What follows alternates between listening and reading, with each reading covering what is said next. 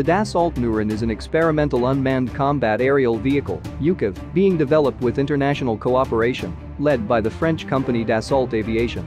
Countries involved in this project include France, Greece, Italy, Spain, Sweden and Switzerland. The design goal is to create a stealthy, autonomous UAV that can function in medium to high-threat combat zones. This flying wing stealth UCAV project is the final phase of the French Dassault LOGIDUC 3-step stealth combat drone program. Until June 2005 it had the form of the original Dassault-developed Grand Duc vehicle. Supersonic 2-engine long-range unmanned bomber, capable of performing attacks with nuclear weapons.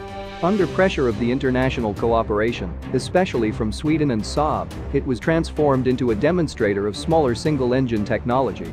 Thus it is now optimized for the testing of various technologies for the future UAVs and UCAVs and will not enter serial production.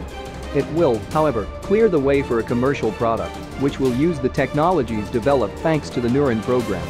The full-scale replica of the current configuration was unveiled at the Paris Air Show 2005. According to the DGA, nEUROn test flights were planned in France, Sweden and Italy in early 2010, but were delayed. Its first flight was at the end of 2012.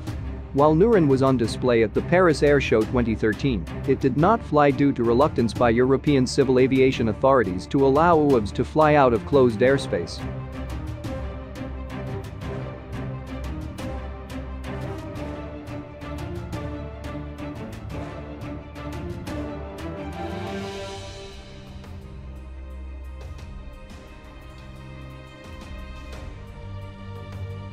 Thank you guys for watching.